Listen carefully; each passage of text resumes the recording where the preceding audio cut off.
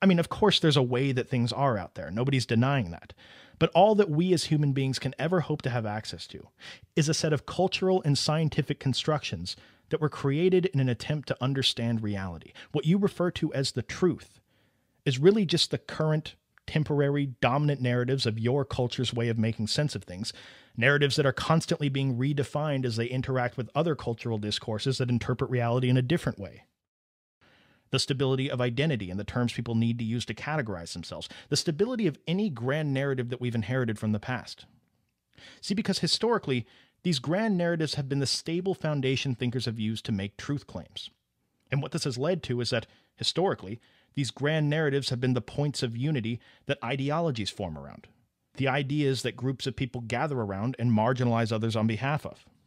This is why, in the work of all the postmodernists we've talked about so far, the name of the game in this new era has been deconstruction and fragmentation of these old inherited ideas. Because in the eyes of the post-structuralists, if you can fragment and deconstruct these grand narratives and show them to be not some ultimate theory of reality that's been arrived at, but instead just one of many incomplete, narrow ways of making sense of things that at best gives people a story to build their life around, and at worst makes other people's lives in this world miserable, then that may be the first step we have towards not repeating a lot of the same mistakes we've made historically.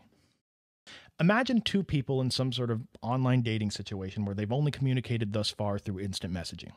Let's call them John and Susie. Now, Susie, after talking for a while, asked John to send her a picture of himself so she can see who she's talking to. But John is 50 years old, and he knows that Susie is 25 years old. John is self-conscious about the fact that he's so much older than her. He really wants to keep talking to her. So he sends her a picture of himself from back when he was 25. Susie gets the picture and then continues talking to John. Now, it's from this point forward that Susie begins to live in what's essentially an entirely new simulated reality. John has given Susie a piece of media that informs her understanding of the world, a picture. And that piece of media is not an accurate representation of reality because it's 25 years old. But from Susie's point of view, she lives every day of her life after the fact talking to John, believing that she's speaking to a 25-year-old person. Just as most people today live every day of their lives believing that the media they consume is them interfacing with reality. This is one of the primary points Baudrillard's making here.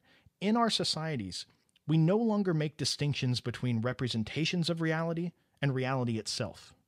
The representations become the real, and then the media creates representations of those representations, and once again, the whole process continues. Consider for a second just how much information the media makes available to us. Consider the sheer numbers of just how many possible worldviews you could subscribe to given the access to information we have.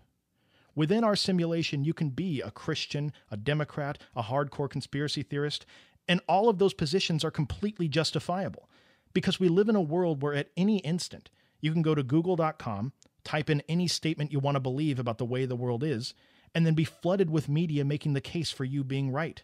Media that you can then use as the reputable evidence proving that you're right, and that everyone that fundamentally disagrees with you is a victim of fake news.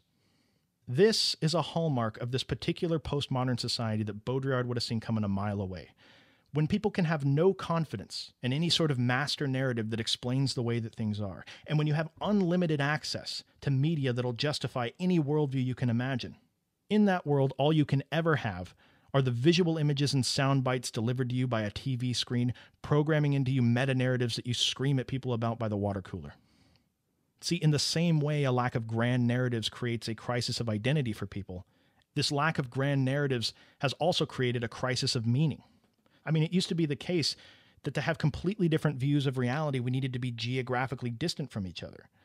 But now that there is no master narrative practically everyone subscribes to, and we get our understanding of the world through whatever media we happen to consume, once again, in this particular postmodern world that's emerged, you can be sitting next to someone on the bus that's essentially living in a completely different world than you, because they frame everything that happens to them in terms of how it relates to a different set of media-generated narratives.